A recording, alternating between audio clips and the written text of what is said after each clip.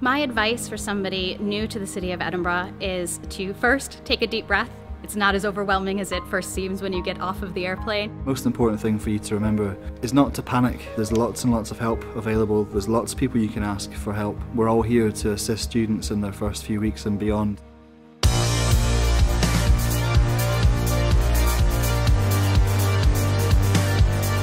Today's International Day, so it's a chance for you all to come and meet each other. A good atmosphere today, lots of people going around to the various stands.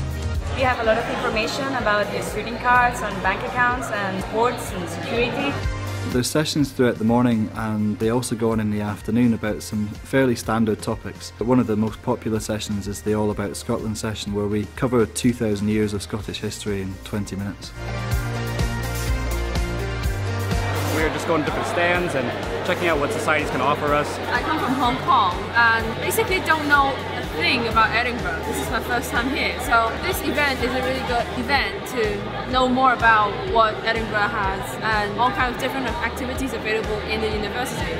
Tonight is when the fun really starts. All of the students seem to come out after hours. It's where you can participate in different activities like tasting Scottish traditional food, listening to live music, dancing the night away if that's your thing, enjoying what the Gaelic Society has, and really understanding what it means to be a student in a very popular student city.